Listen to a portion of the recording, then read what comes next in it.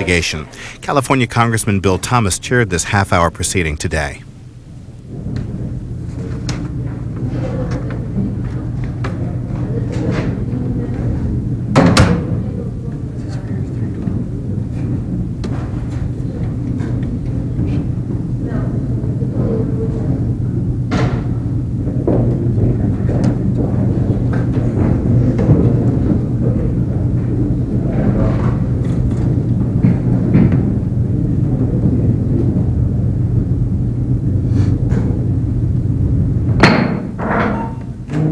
Committee will come to order.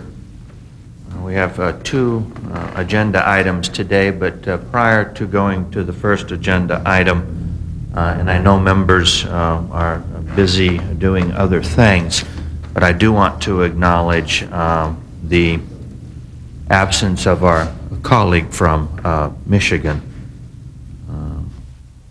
She unfortunately is not going to be with us because of a death in the family and her need to attend a funeral, and our sympathies go out to Ms. Kirkpatrick. This is, as I was saying, the older you get, the two things I've been doing more of is getting funeral notices and talking about friends that are no longer with us, and that is a function of a stage in life. And I know the gentleman from Maryland has had a personal relationship with that, and so our heart goes out to her, and look forward to her returning from a sad event. The chair lays before the committee a request from the Committee on the Judiciary for an allocation from the reserve fund, and would ask for its immediate consideration. Prior to opening it up for the discussion, the chair would simply note that as per the rules, we have a letter from the Speaker indicating that they've reviewed the proposal from the Judiciary Committee and that the project proposed by the Judiciary Committee meets the guidelines and principles established by the committee for allocations from the reserve fund. I might also indicate that all members have in their packet the letter from the chairman of the Committee on the Judiciary, and it might be appropriate to just cite a couple of references in his letter to establish a frame of reference for the discussion.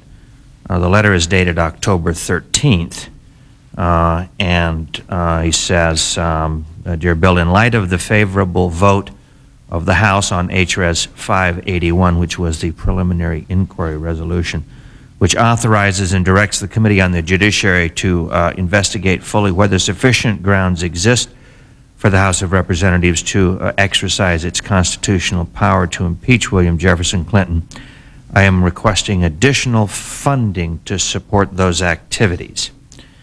And at the time the letter was written, he said the committee has not yet received financial information about its September 1998 expenditures, but that they estimated that by the end of the month there would be a balance of $527,000 and some dollars remaining from our previous reserve fund allocation. You'll recall that was a reserve fund allocation to begin the process of oversight of the Department of Justice, which had not been done for a number of Congresses and which the Committee on the Judiciary felt was overdue.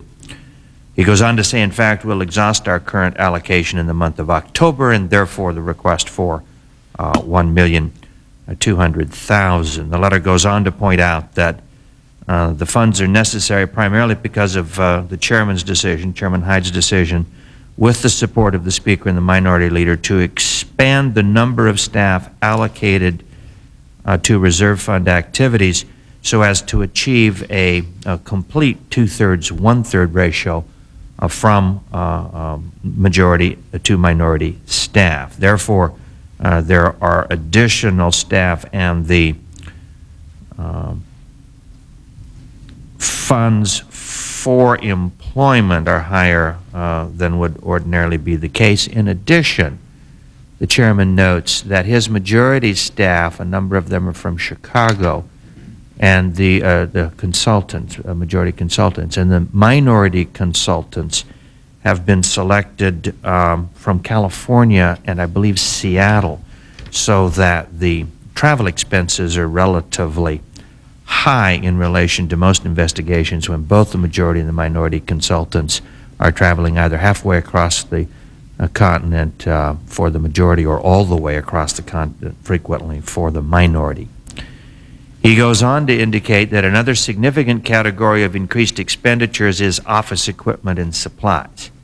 Quote, at the request of Mr. Conyers, parenthetically the ranking minority member, the committee has expended $114,000 in equipment solely to support the minority staff. Every minority request for equipment and supplies to date has been approved, and these purchases require commitment of far greater amounts, he says, that were initially contemplated in our equipment account, which had only totaled $187. And obviously, if the minority has requested and been given $114,000 of the $187, the majority had to increase their amount to provide them with adequate machines to handle the volume and size of documents that they expected to be processed. So we have in front of us the request from the Committee on the Judiciary based upon the vote on the floor of HRS 581, a request for an additional allocation from the reserve fund of $1,200,000 with a letter from the Speaker according to the rules indicating that he believes it's an appropriate allocation. And with that, I would, any member wish to respond? Mr. Chairman, thank you very much. Gentleman from Maryland. For this opportunity to respond. The ranking member and I have not had the opportunity to consult, but I do believe I understand his intentions on this and certainly support those. It is my understanding that we will not oppose the dollars being allocated to the committee. We would observe, and I have a couple of observations to make, however. First, Mr. Chairman, the Speaker's letter, which I think you read, I don't think we've seen, and I would just ask as a courtesy if, did we get a copy? In any event, in your box, we don't, you know, when we get such letters, if you, obviously the chairman expected. Staff tells me that the letter was delivered. We'll in any event, cite chapter and verse. We're not going to. I'm not making a big point of that. I'm just requesting that when we do get such letters, if they can provide it to us so that we can know them. Obviously, the chair expected that to happen, and so I'm sure. Staff says it did happen. Perhaps we can determine why you didn't get it, or you don't think you got it. Well, in any event. Yeah. With respect to also the reversion from the Government Operations or Reform Committee, it is our understanding that that comes from their regular appropriation or from their appropriation out of the reserve fund. I'm not sure I understood you on that. I believe you are in receipt of a copy of a letter sent from Government Reform dated October 8th, 1998. Did you get that letter? Staff is telling me you received that letter. Right, we did. And in the letter, he indicates that he's returning, the chairman of Government Reform, gentleman from Indiana, Mr. Burton, indicates he's returning $500,000 of the committee's reserve fund for the campaign finance investigation. And the letter goes on to indicate that they were able to operate with greater efficiency and still conduct a vigorous investigation. The letter goes on to indicate that the committee has held fewer hearings than anticipated because 120 witnesses have chosen to flee the country or take the Fifth Amendment. You might imagine they had planned on hearings with a number of people being witnesses, and the letter goes on to say the 79 witnesses have invoked the Fifth Amendment to avoid testifying, 19 witnesses have fled the country overseas, and 23 witnesses have refused to be interviewed. because of the committee's inability to interview as many witnesses, both here and abroad, travel and the miscellaneous expenses have been reduced. The lack of witnesses available for dispositions and hearings also reduced staffing needs somewhat. And on that basis, they found that they didn't. I believe the committee would have loved to have interviewed those witnesses and therefore spent the money that we allocated to them, but since they either took the fifth or fled the country, they didn't need to spend the money. Thank you, Mr. Chairman. Mr. Chairman, that being the case and the $500,000 being reverted, I understand we have sufficient funds in the reserve fund. I've received a copy of your letter as well, which credited the reserve account with that reversion, which I think is appropriate. Mr. Chairman, however, let me speak to the substance of this, if this is timely, or if you think it's substance of the money being returned, or of the Judiciary Committee? Judiciary Committee allocation. Fine. Do you that is what is in front of us. Okay. That being the case, let me speak to a couple of things, Mr. Chairman. As I said at the outset, I believe I'm correct that the ranking member has indicated we're not going to oppose the allocation of the money, and the reason being because, as was pointed out, or about 11 days ago, I suppose, when H.J. Res. 581 passed, there was a motion made by us to recommit and to carry out an inquiry into the allegations that have been made, because I think our side, as well as your side, felt that these are serious allegations, ought to be looked at. However, at the same time, we made a point that we believe that it should not be an open-ended issue, nor should the scope be open-ended. In fact, we said that we ought to have an inquiry, but we ought to have a result by the end of the year so that we could move on with America's business. It is our belief that we have not been doing America's business, which is why I think we're in such a turmoil right now at the end of this session. But having said that, the majority obviously did not support our motion to recommit. But I am pleased that on the front page of the Washington Post today, that Mr. Hyde has indicated possible intent to narrow the list of impeachment charges, and with a goal of finishing by the end of the year in limiting scope.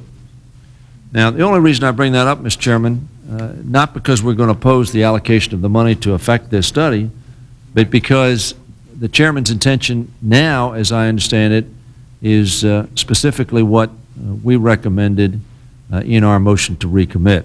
In reading from that story, it says that the Chairman is considering consolidating or even dropping some of the 15 potential charges, and has vowed to complete the inquiry by the end of the year, which is, of course, what the Democratic alternative called for. Goes on to say, but Hyde, according to informed sources, may consider streamlining those into as few as 2 counts from the 15. One charging, et cetera, et cetera. Goes on to say, we need to think about narrowing the charges down to the ones that are most provable. Mr. Chairman, I think that intent is consistent with what we suggested. We hope that happens, because as we indicated at that point in time, we think this matter needs to be resolved. It's obvious that that is the Chairman now saying that is his intent, and that it needs to be with a narrow scope, which is what the Chairman's intent is now expressed to be. I personally am pleased that some days after we made that suggestion, that in fact it seems to be being followed. I'm not surprised. Chairman Hyde is a fair individual who wants to, I think, do his business in a effective and efficient fashion. And I also note, Mr. Chairman, we're pleased on our side that there is, as you have consistently stated, the inclusion of a 2/3, 1/3 allocation. So we appreciate that, respect it. And in fact, that has been the practice, I know, by Mr. Hyde up to this point, and you read the letter saying that the staff was being allocated in that way as well. So I know we appreciate that, and I'll yield whatever else time I have to the ranking member, or he can get his own time. Well, I was gonna, yeah. Thank you, Mr. Chairman. Thank the gentleman. And if the gentleman gets some solace from a newspaper story, I'm pleased. The speakers. Seldom happens. Yeah, and you did mention that was the Washington Post. Right, so I did. I thought you got sucker more often than that. The speaker's letter did indicate that the money would be for the remainder of the 105th Congress. And the gentleman several times mentioned end of the year. As we all know, a Congress cannot extend beyond the 2-year time frame, and in fact, regardless of what else happens, this Congress cannot go beyond January 2nd, 1999. And so if there's... Well, no, maybe end of the year is now what they're shooting for. If that's a victory from January 2nd, you know, take them where you can get them. Any member wish to comment at all on the resolution? Gentleman from Florida. Thank you, Mr. Chairman. I wanted to comment on a couple of points. First of all, how we got ourselves into this situation requiring these funds. It unfortunately has been a pattern of scandal. I've had the opportunity to serve, I think the only one on this panel or in the House to serve on government reform and oversight, and we have turned back $500,000 to the committee, which will be used, as I understand, here with the Judiciary Committee. And that only comes after we have been blocked, obstructed, delayed. Witnesses have fled the country, as you have testified. Over 100 have fled the country or have taken the Fifth Amendment.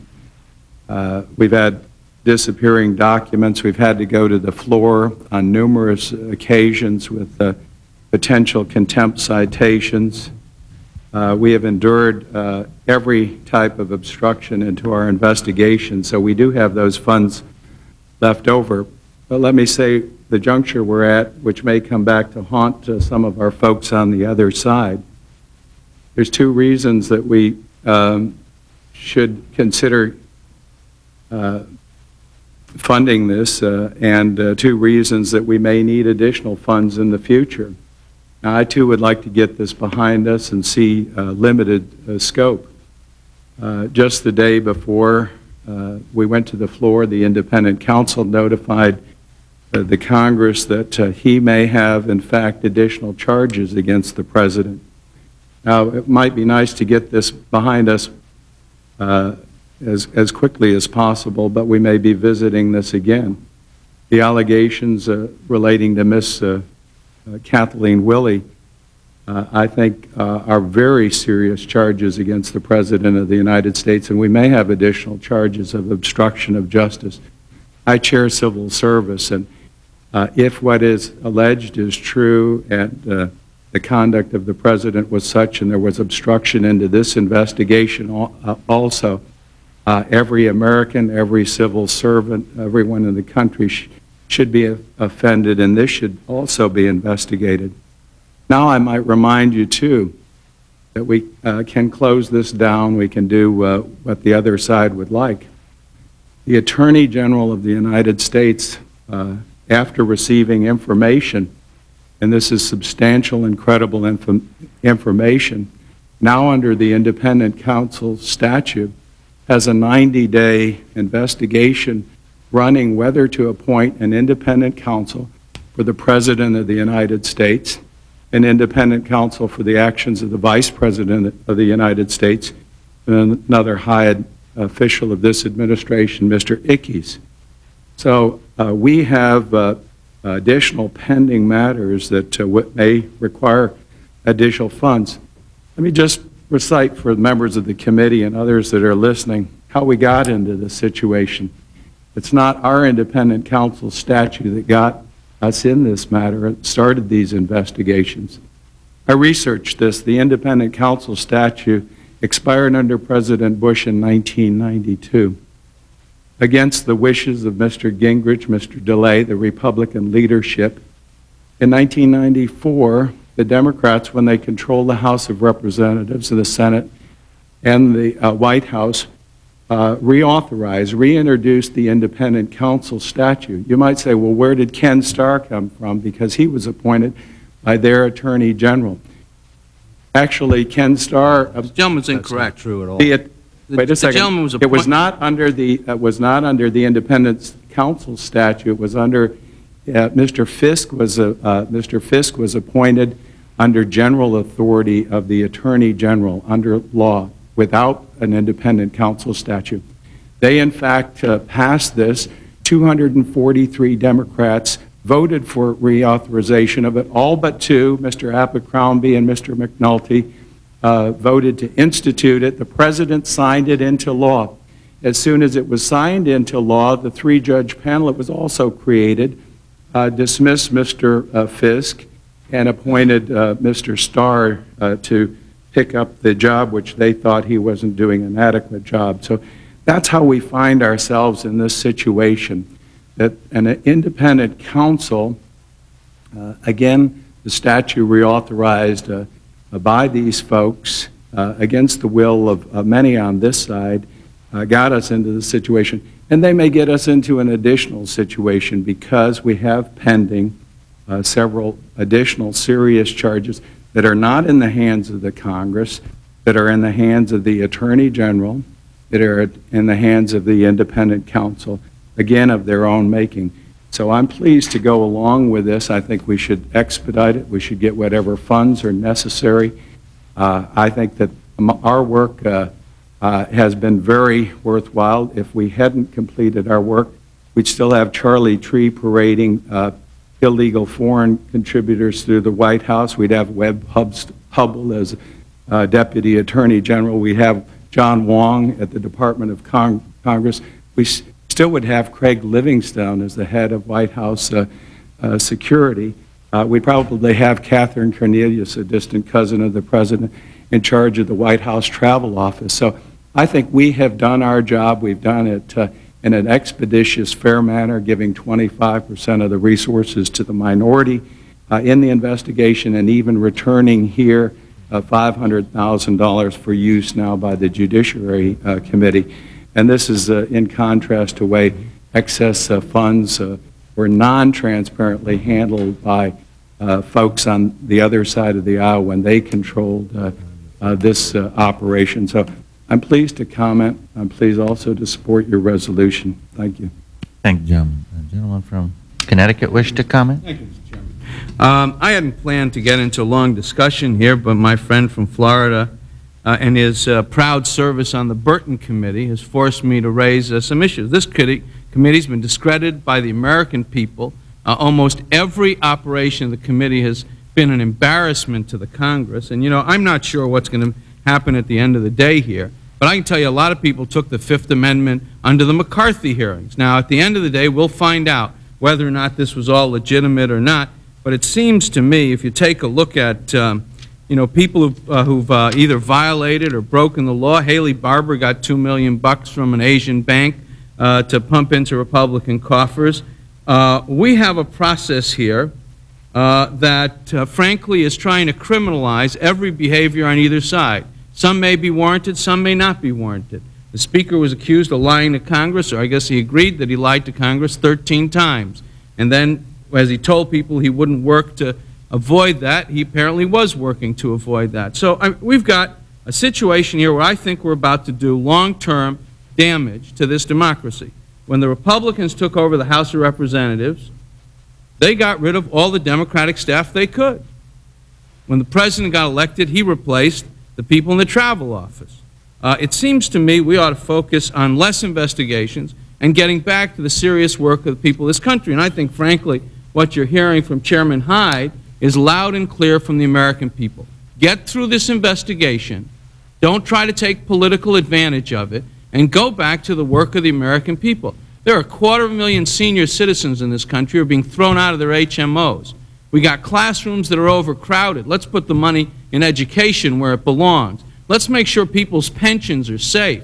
Those are the things we the people want us to do, not to have the kind of circus that Mr. Burton tried to run over there, that, frankly, the reason they're not spending the money is that committee has no credibility today. That committee has no credibility because they tried to do a job without any opportunities for the minority and tried to railroad a process through. So I think that what we ought to do is we ought to pass these funds. I hope Chairman Hyde is listening to the American people, go through the facts in a very systematic and clear manner, and then let's get back to health care and education and pensions, the things the American people want us to do. Gentleman from Michigan wish to be recognized. Thank you, Mr. Chairman. I regret the tone of the comments that have been made, particularly implying, as the Democrats have, that we're not doing America's business. I happen to think that integrity of the government is definitely the government's business, and that is one of the issues that we have been pursuing. But I also resent the portrayal of the Congress as not doing anything but that. We're doing a great deal, and a considerable number of bills have been passed, different activities. It may not be the ones that the gentleman from Connecticut wants, but we certainly have done a lot of work this session. I didn't notice any tax cuts when they were in charge of the Congress. We've passed a tax cut. I didn't notice any balanced budgets when they were running the Congress. We now have a balanced budget. I think we have done a great deal. It disturbs me that they continually come up with a refrain that we are not doing anything, when in fact we've done a great deal in the past 2 years and even before that. But getting back to my first point, I think it is absolutely essential that the American people have trust in their government.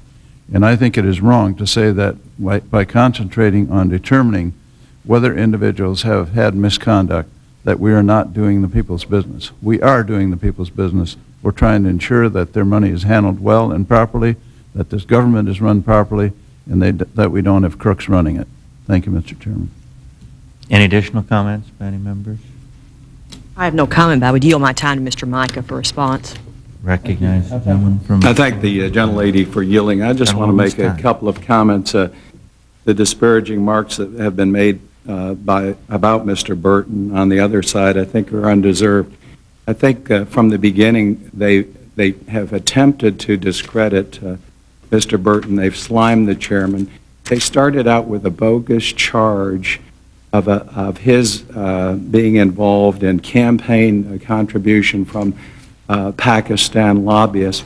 As it turned out, when I reviewed this matter, it turned out that the facts were that Lanny Davis was a partner to Mr. Siegel, who brought the charges when they were in the private sector, represented Pakistan. So they cooked this little sliming of the chairman up from the very beginning.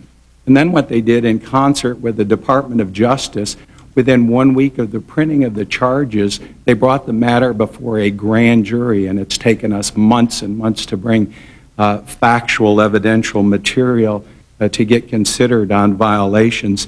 Within a matter of weeks, they had FBI investigators in Pakistan.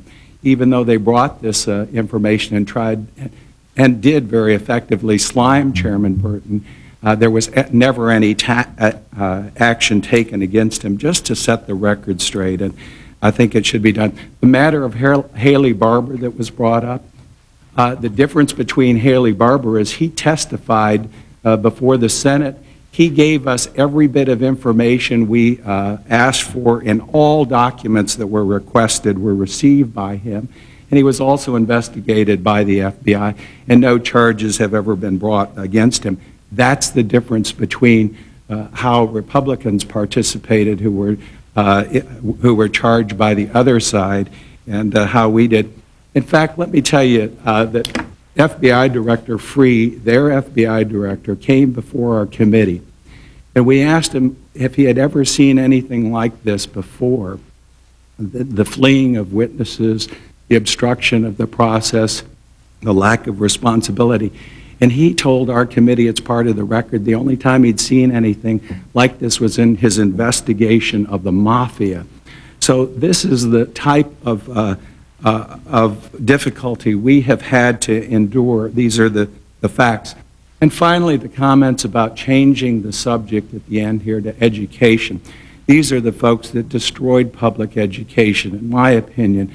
taking classroom, taking respect from the profession, building the hugest bureaucracy of education in the history of the world, and removing the status as teachers as professionals. This is what they did, now trying to change the subject. On the subject of HMOs that were brought up by the gentleman, HMOs, what they tried to do to HMOs in the general population, we reviewed what they couldn't do through congressional action. They did to federal employees. The President couldn't pass his Patients' Bill of Rights, so he imposed it by executive order on federal employees. This should be a lesson. Last year they had a 10% increase for federal employees, and you, members of Congress and staff, will get it. This year it'll be an average of 12%. So he instituted by fiat what he couldn't do by law. What it did is it jacked up the cost for you, and you will now pay, and that's what it will do in the private sector. And we had every one of the administration's witnesses testify about what they wanted to do with the Patients' Bill of Rights and what the President's proposal would do.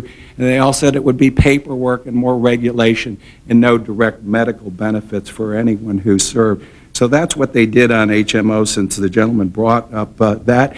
And the final great thing that they did with our Federal Employees Health Benefit Plan, which has had over 300 competing participants, is, as chairman of Civil Service, I was just notified that 65 federal participating HMOs, private HMOs, in the system will be dropping out thanks to your over-regulation and implementation of this great President's patient's so-called Bill of Rights. And it is a bill. You will get the bill. And finally, the question of pensions, how we're saving pensions. I can't believe the gentleman would bring that up, because it personally offends me, again, as chairman of Civil Service, when the President's proposal and these folks here are now rating the pensions of the District of Columbia employees. That's where they're taking the money out to fund their education program. They are rating the last vestige of hard cash in the pension funds. Look it up. They did this last time and proposed it last time, and the President led the charge to take the money out of the D.C. federal retired employees' pension funds, and they're doing it this time. So this is the way they want to operate. They bring up the subjects, and I'm glad to respond. Thank you for yielding. There being no further discussion, recognize the gentleman from Ohio for the purpose of offering a motion. Mr. Chairman, I move that the allocation requested by the Judiciary Committee be approved. The motion is before us. All those in favor say aye. Aye. Those opposed? The gentleman wants a roll call? Yes. Clerk, call the roll. Mr. Ney? Yes. Mr. Boehner? Mr. Ehlers? Yes. Ms. Granger? Yes. Mr. Micah? Yes. Mr. Gagenson? Yes? Mr. Hoyer? Aye. Ms. Kilpatrick? Mr. Thomas? No, aye. Clerk. There being 7 ayes and no noes, the resolution to fund judiciary request is granted. Item 2 on the agenda is consideration. I'll lay before you an amendment to the contract of the Patton Boggs LLP, which I believe is the name of the law firm, the minority contested election consultant contract. Gentlemen want to speak to it? Well, I think I'd say it's well within our budget, and I think it finally just cleans it up. And as is the case periodically, we try not to go overboard on these fundings, but we find, as we have had in the past, had to make periodic adjustments to make sure that we can get through either the end of the year or January 2nd, 1999, whichever occurs first, which I believe may be the end of the year. Any discussion on the item? Gentleman from Ohio? That the contract with Patton Boggs be approved. You've heard the motion. All those in favor say aye. Aye. Opposed? Apparently the ayes have it. The ayes have it. The motion is agreed to. And the chair would ask the usual leave for technical and correcting amendments without objection. Any additional business? Committee stands adjourned. Gentleman from Michigan wishes to wish everyone a Merry Christmas. You may be able to do it in person.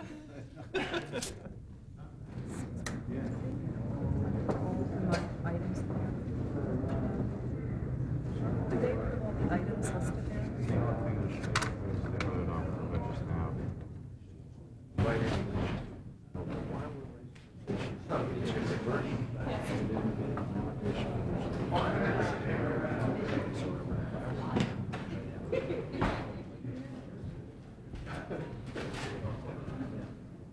Here's our programming schedule.